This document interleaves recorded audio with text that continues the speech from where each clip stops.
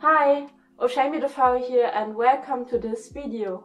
You know, sometimes you just do something and months later you look at it and think, well, I said the next video will be about nice small furry YouTubers, but then I wanted to cut the video and I was just really unhappy with the video. So the video won't come.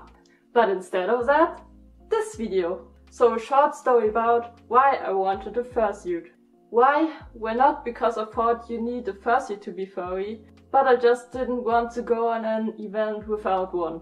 Because I'm kinda shy, hard to talk to people in person. So I thought a fursuit would be maybe helpful. So I quite early started to build my first fursuit, Oshamy the Wolf. I wanted to wear her on Eurofurence last year, but well, she wasn't finished to that point. She had some problems and that's why I didn't want to wear her. So I fixed the problems and wanted to suit on the last day, and I realized you can't see shit through that eyes. I was too scared to wear her because the eyes weren't finished to that point and the view was just really bad. So I really wanted a fursuit to be not that shy, but that didn't really turn out the way I wanted it. So I really want to say that don't hush too much to get a fursuit.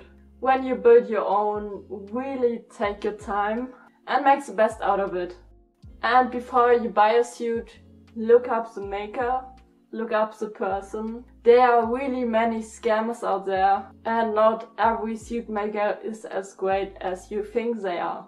Yeah, that's it. If you have any questions, write them down below because I want to do a Q&A video. Thank you really much for watching. Bye!